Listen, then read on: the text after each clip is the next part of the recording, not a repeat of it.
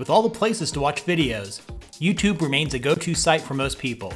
To help you get the most out of the service, today I'll show you 12 cool tips and tricks that you should be using with YouTube. Many of these tips will give you more functionality and make your overall viewing experience better.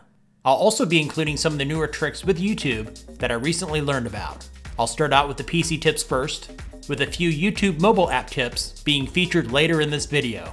Coming up next on Tech Gumbo.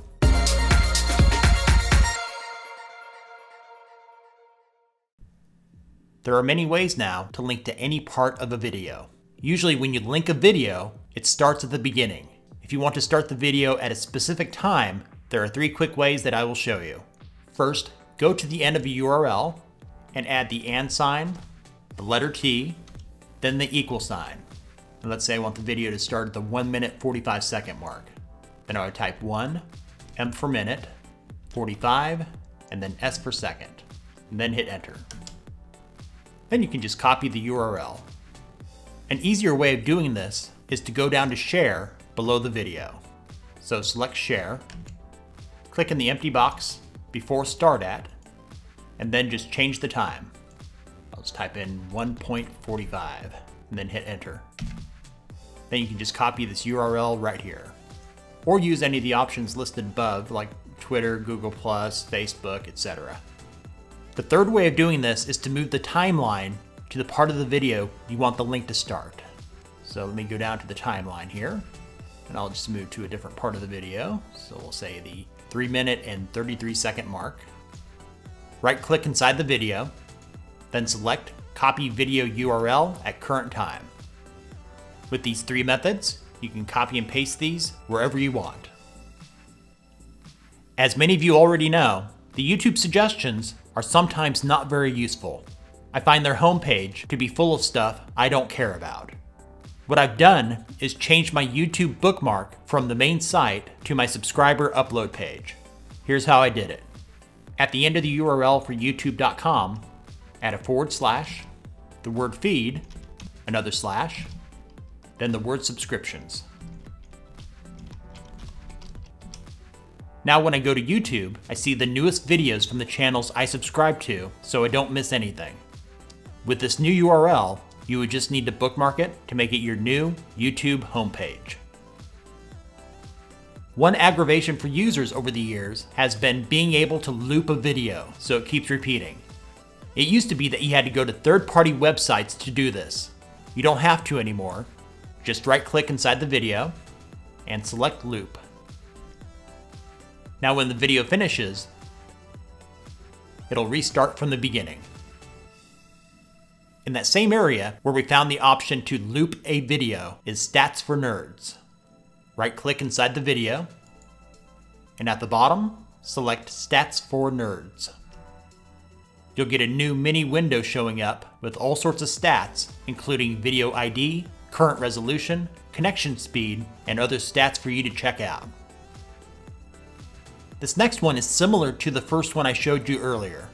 If you want to skip a certain amount of the beginning of a video and send a link to someone, that is easy too. You can't specify minutes, you can only use seconds. Here's how you do that.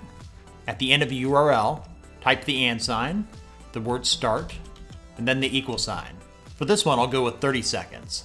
So just type 30, and now this video will start at the 30-second mark.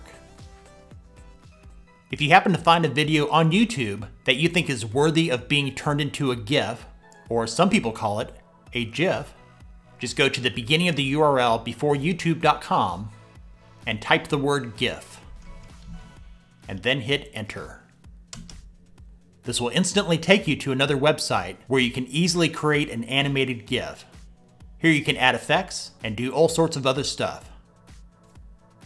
If you ever wanted to read a full transcript of a video without having to follow closed captioning, below the video, select More, and then Transcript from the drop-down menu. Now you'll see every word spoken in that video.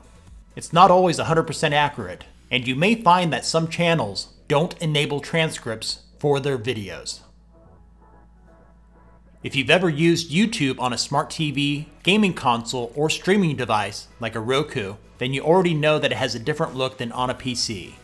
To give YouTube that same look on a PC, go to the end of the URL after youtube.com and put a / then TV. Now you have the same design and user layout that you would get when using a smart device. A few months ago, I released a video that shows how to enable the new look and dark mode on YouTube, which is different than what I just showed you. I'll put a link in the description if you want to check that one out. Many of you have asked me, where do I get the music for the videos on this channel? The answer is simple. I get the music from the YouTube audio library. The full link to get to this page will also be in the description. All the music here is completely free to use for personal or commercial use. You only need to provide attribution for individual music or sound effects when you see this symbol. Then you would need to click into the track and copy and paste this text into your description. For all other music or sound effects that don't require attribution, giving credit is not required. Now for the first of 3 tips for those of you that use the YouTube mobile app. If you want to move forward in a video, instead of dragging the timeline, which you could do, you could just double tap the right side of the video to go forward in 10-second increments. To go back, double tap the left side of the video to go backwards, which is also in 10-second increments. If you want to speed up or slow down a video clip, tap the settings menu in the upper right corner. Then select Playback Speed. 0.25 is the slowest, with 2 times being the fastest. If you want to find related videos on the YouTube app, make sure you're playing the video in full screen mode and swipe up from the bottom of the screen. Here you'll see a full list of recommended videos that are similar to the one you just watched. That concludes this week's tips and tricks. Thanks for watching. Give this video a thumbs up if it was useful for you. Let me know in the comments if you know of a useful tip or trick that can be used with YouTube not mentioned in this video. And if you haven't done so already, click on the subscribe button and bell notification icon for more tips, tricks, and other tech-related stuff from Tech Gumbo.